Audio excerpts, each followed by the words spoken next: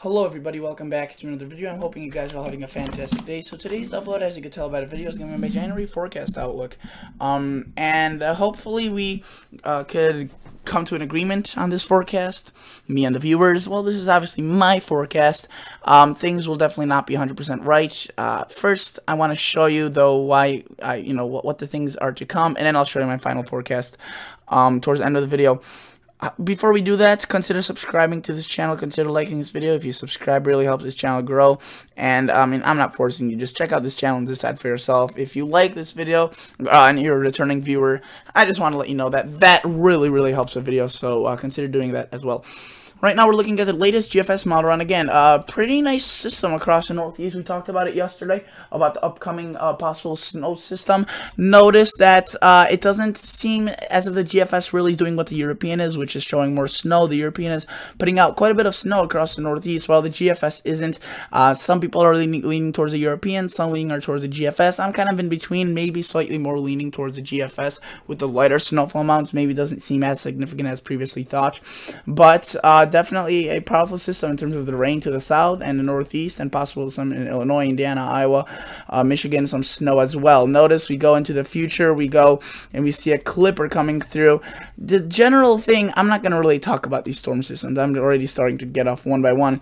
I want to just show you the pattern. So notice that it is generally pretty warm compared to where we could be, where even the average, really. I mean, there's gonna be some average temperatures, like right here you can see 6th, 7th. Looks on the chillier side, maybe a trough, maybe a little system off to the Northeast. If you were to look at the temperature anomalies, they're warmer to the south and cooler to the north, kind of like what you would typically see with the temperatures, but this time the contrasts, I guess, are even more because of the temperature anomalies, and for some reason this computer is just acting pretty slowly, so I do apologize if this will take a little bit to load. And if you were to look at the temperature anomalies of the upcoming, I guess, long range, they aren't really too impressive in terms of the cold, but I'm going to remind you that just because they aren't impressive doesn't mean that there won't be snow, as storms really don't need that much cold air in January. They don't really need that dry cold air, as a lot of this cold air doesn't have lots of moisture, so it's better when it's just like this. It's kind of like this flip pattern for bigger storms, so that's more exciting news. For that, you can see there's a system even possibly to the south. No cold really at all, I would say. If we were to look at the anomalies now, it's more centered across the west and north rather than the south. You can see quite a bit of, if you will, warm temperatures across the United States, possibly with this model run. Again, they flip all over the place. Yesterday they were showing colder and long range, now they're showing warmer. Generally, it's best to look at the ensembles and see what they are showing, as the ensembles isn't just one model, which can be very variant. Even the ensembles can be very variant, if you will, but not to the extent, I would say, as one single model. And now this is taking kind of a long time to load, so if this would load, this would be amazing. But basically what we're going to be seeing is more of a pattern that is warm across the south and east and cold across the north and west, and then that cold air slipping into the southern and eastern U.S. in the longer range, like the second half of January. Now, will we not see any snow because of that? No, it seems like it still will be snow even for the Midwest and Northwest, even the East Coast and Northeast. It's just that if you're looking for a brutal cold just all by itself, I don't think you'll really find that yet here in January. I think you will find some good snow shots. So notice right now we're looking at a flipping pattern, just storm, cold, snow, snow, cold, rain, and it's just all over the place. No real pattern at all. More warm than cold, I would say. Then we start getting into that defined pattern. Notice we have warm across the south and east, cold across the north and west, and then notice if we put this in motion, this starts spilling to the north, to the south and east in a longer range, and that warm air kind of starts lagging behind, and you can see that in fact that warm air doesn't really it's stubborn, but so is that cold air, and eventually it does kind of dominate more of the United States, as this thing is really, if it unleashes itself, that may just really be late January, may just be brutal. But for now, we don't have that certainty, so I backed off in the actual forecast. You'll see that I only put the cold air locations across the further northern U.S. and the western U.S., while the southern U.S. seems pretty warm. And you may seem, oh yeah, that's typical of January. Well, sometimes, you know, not sometimes, my forecasts are always based on average. So sometimes, yes, the southeast is on my forecast cold, while the north is warm. That does occur. That actually happened last year. And that's, you know, it's based on average. It's not like, oh, here will be warmer, here will be colder. That's obvious. You need to be a genius in order to do that. But let's look at the EPS ensembles. This only goes out to 240 hours, so I want to bear in mind that this does not go as far out as the GFS. Notice pretty similar regime of pattern. We have generally a warmer pattern across the south and east, and a little bit colder across the north and west. Notice that this really starts building, and they're just fighting each other, these air masses. But that's good news again, because for these locations, that doesn't necessarily mean it won't be snowy, as you could still get snow with minimal you know, temperatures that are borderline. Even sometimes in the 40s we could get snow. So notice that you can see right there, there's those two air masses, and in between those two air masses, this is where all the storms always go, and that's called the baroclinic zone, kind of where the only path a storm could take. You can't just like ride right through here or ride right through there. It takes the highway through here, and that kind of, you know, could deliver snow on this side, that side, depending on where this sets up. And it seems like these locations will be stormy and snowy if this were to set up. This pattern wouldn't hinder snow development, only maybe the real cold. But again, it looks as if that will also be on its way in the future. Later part of January. This is kind of a repeat of last year. If you recall, January first half was warmer, then the second half things got real. We got a polar vortex and more snow. I think it will slowly escalate into that situation this year. And now let's look at the 8 to 14 day outlook. You could see 10 through the 16th. They say warm across the south and east, and then cooler across the west and northwest. And that seems about right, in my opinion.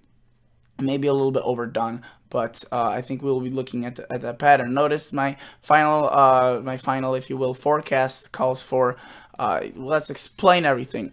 First off, I want to address the northern U.S. Notice there's Arctic air. I also expanded the area of snowy across the United States. The reason I put snowy across the north and west, it seems like there will be many storms coming across there. So snowy, rainy, and there also will be quite a bit of cold with that rain. So when that rain does fall, it looks as if it will be snow for a good portion of those areas. Sometimes that don't even see snow, like Seattle, Portland. You may actually see some snow in near January. I think that may be possible, especially as looking at the recent forecasts, they're looking pretty impressive at the very least. And notice that I just put snowy because of that. A little bit drier for the south and west. That's due to the reason I don't know if there will be many storms coming across this country from the south. It seems like most of the storms will be originated from the Pacific that do occur here. However, that definitely is kind of also a more dry, because compared to what you've been seeing, it's been very stormy. And I think it will just be more dry compared to what you've been seeing. Not necessarily maybe even from average, but definitely will be noticeable, as it will be more drier and not as much rain, which is probably a good thing. Notice the northern U.S., North Dakota, Minnesota, South Dakota, Wisconsin, UP of Michigan, northern Michigan, portions of extreme northern Iowa, Nebraska, northern Wyoming, and eastern Montana. 2/3 of eastern Montana, not 3/4. Notice I put Arctic air. I think that Arctic air will definitely be there in place, and it will be below average for those locations for a good portion of January. And again, I went pretty darn conservative on a cold air. This is for the whole month of January, but I know that for the 15th, through the 15th, this Arctic air will rather sit up here. But afterwards, this possibly may dip down into the U.S. and into the southern U.S. as well.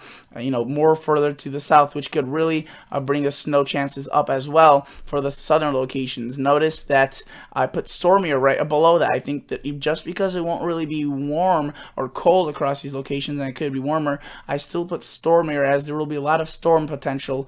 As these Pacific storms come through, they could also take tracks, not only ones I showed you earlier, like giant systems do, what we've seen with Winter Storm Gage and Ezekiel already this year, but I think there could be several systems where it comes across the Pacific and just produces a little, you know, some snow across these locations. So I put stormier across these locations, and then cold and snow across the Northeast. Are definitely, especially across these locations, I put the possibility of cold and snow to the elevated chance, due to the fact that these storms that come across these locations will end up riding across here, and definitely produce quite a bit of snow for you guys over here, as I think January will be snowy for you across upstate New York, Pennsylvania, and Ohio, and West Virginia, as those that were asking me.